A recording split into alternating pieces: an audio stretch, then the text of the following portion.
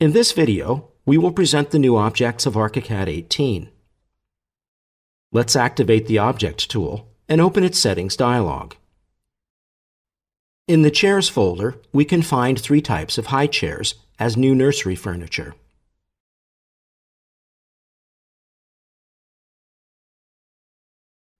In the Beds folder, a new crib object can be found with different predefined styles, and also with a custom one.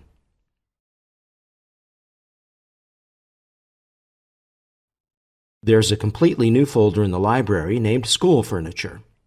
This folder includes the digital board, a kiddie chair with 3 different styles, a laboratory workstation in 5 styles, and with a custom style as well. Also, several parameters can be set for this object. The school board is available in 2 types, blackboard or whiteboard.